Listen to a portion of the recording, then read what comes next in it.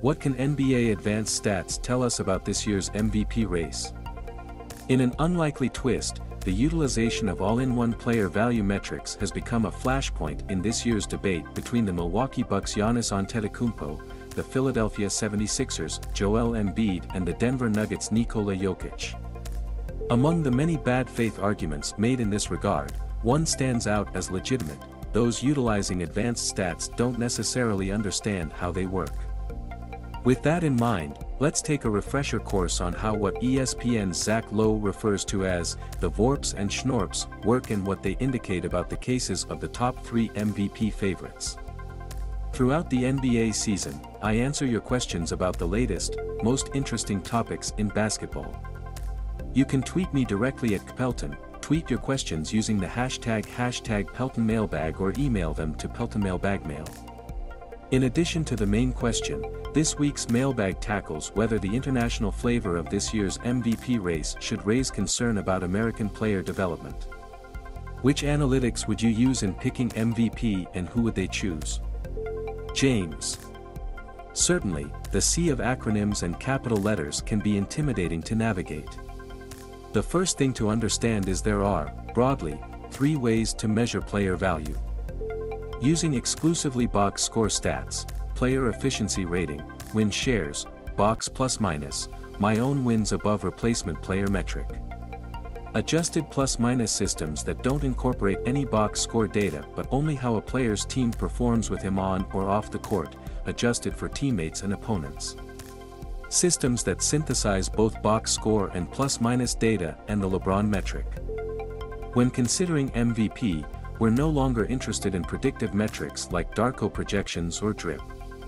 They utilize multiple seasons of data to be most predictive going forward, so they can't isolate a player's value within a single season as we want to do with MVP. Because they were the first generation of player value metrics, the ones using only box score stats tend to be most familiar and widely available. All of basketball reference metrics, for example, fall into this category. But they've struggled to keep up as it's become easier for big men to generate strong box score stats. Of the top 20 qualifying players in both PER and win shares, 13 are big men. Box plus-minus does better with big men versus perimeter players by utilizing positional adjustments for individual stats, but this method can break down at historical extremes like Jokic's unprecedented playmaking for a center. Although that's not a reason to discount the metric overall, when it comes to MVP those extremes are most important. As a result, our focus in evaluating player value should be on the metrics that utilize both box score data and plus-minus data because of the complementary perspectives the two provide. Not everything a player does to help his team is captured in the box score, while plus-minus data tends to be extremely noisy from season to season, and box score stats help distinguish real value from randomness. The combo metrics have proven most predictive in out-of-sample testing. Let's break down these numbers for the top candidates. Offensive ratings. Player EPM LeBron Raptor RPM average Giannis 6.14.35.5 6.55.6 Embiid 5.94.54.24.7 Jokic 7.35.79.05.16.8. I think sometimes in the MVP conversation we tend to flatten differences among elite players.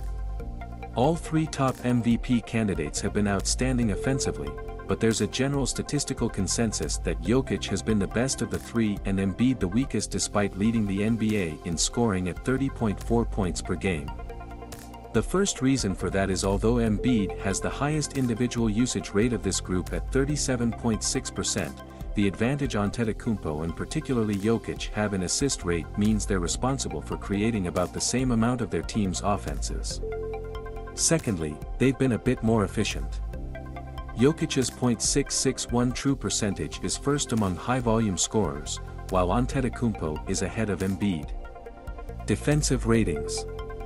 Player EPM LeBron Raptor RPM average Giannis 1.3 2.3 2.1 1.6 1.8 Embiid 1.9 2.2 3.7 5.7 3.4 Jokic 1.5 2.0 5.9 6.8 4.1. Here's where I acknowledge I don't buy the massive defensive impact both Raptor and RPM attribute to Jokic this season. From a box score standpoint, the only difference in Jokic's game is a massive increase in defensive rebound rate. Yet Raptor has his box score rating component going from a modest plus 0.7 to the league's second-best mark this season. I think there's a strong case Jokic is an underrated defender. His on-off page at cleaning the glass shows the Nuggets have been substantially better defensively with him on the court in every season of his career but last year. Still, I don't believe that he's the best defender of this group, and certainly not by a wide margin. I think LeBron's ratings HEW closest to my assessment, a narrow gap between the three players on defense, much smaller than on offense. Value over replacement.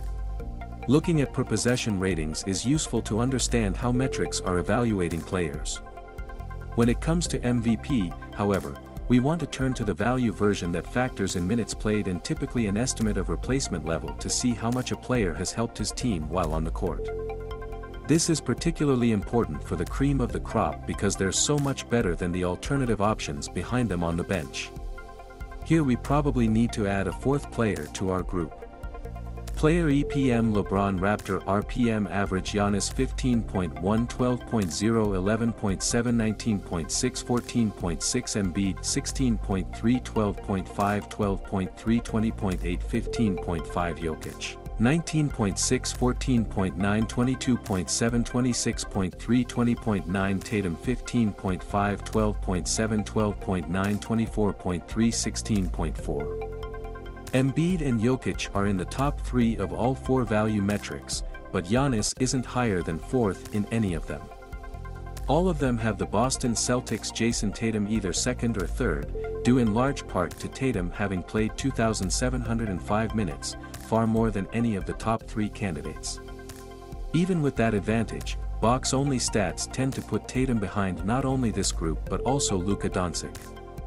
Tatum is 5th in my VORP metric and 6th in value over replacement player, the value version of BPM.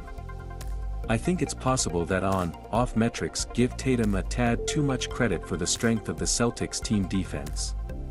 So he'll still be 4th on my ballot. As for the top 3, Jokic is a clear number 1 to me based on his advantage in both quality and quantity of play. You'd have to give Embiid a massive defensive edge to get him ahead of Jokic in terms of total value. Embiid slots in a strong 2nd with Giannis in 3rd. The last spot on my ballot comes down to Doncic versus Stephen Curry. Although the box-only metrics value Doncic more, the combo ones favor Curry because of how the Golden State Warriors have struggled without him. Despite his recent injury, Curry has played basically the same number of minutes as Doncic. I think this is the rare case where the idea of a player being downgraded by comparison to himself is actually true. There's been so much focus on Curry the worst percentages of his career that it's overshadowed him still being a more efficient scorer than Doncic is at higher volume. So Curry grabs the last spot. Luka Doncic and Joel Embiid have become 2 international faces of the league. Mitchell left/. As we look at the top 3 MVP candidates and a quickly rising Doncic, you could argue that today's top 4 NBA players all developed their game outside the United States and our programs. Even the most electric young American grew up a little outside our star development path with 2 years at Murray State. Is this an anomaly or do we need to review how we are developing young basketball stars in this country? MB. I don't think so. Looking at the top 3, there's not exactly a common development path to favor. Jokic, like Doncic, developed through the European youth system. But Giannis was on the fringes of that in Greece and Embiid didn't get serious about basketball until coming to the US at age 16, hardly the kind of development path you'd expect others to emulate. To some degree, I think we're dealing with a math problem.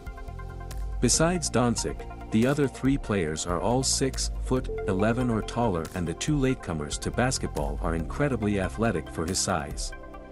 Playoff basketball battle: compete for $40,000 throughout the NBA postseason. Make your picks. Although Morant wasn't a highly touted recruit, I wouldn't say he was outside the American development